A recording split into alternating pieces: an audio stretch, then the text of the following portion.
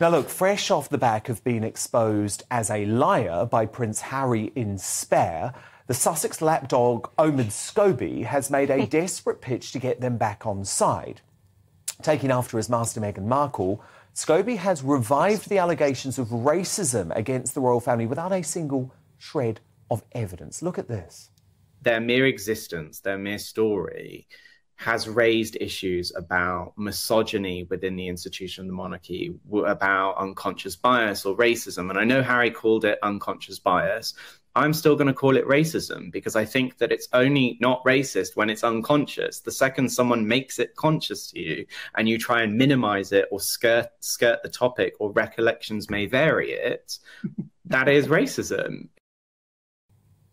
Now, I don't need to remind you that the recollections may vary statement was issued by the late Majesty, the Queen, after Harry and Meghan gave their fantasy-fueled, proven tissue of lies interview with Oprah Winfrey in March 2021.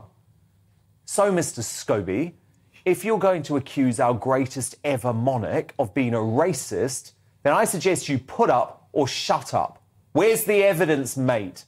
Otherwise, you've once again outed yourself as a woke rabble-rouser that will say anything for the pathetic Sussex PR machine. Shame on you.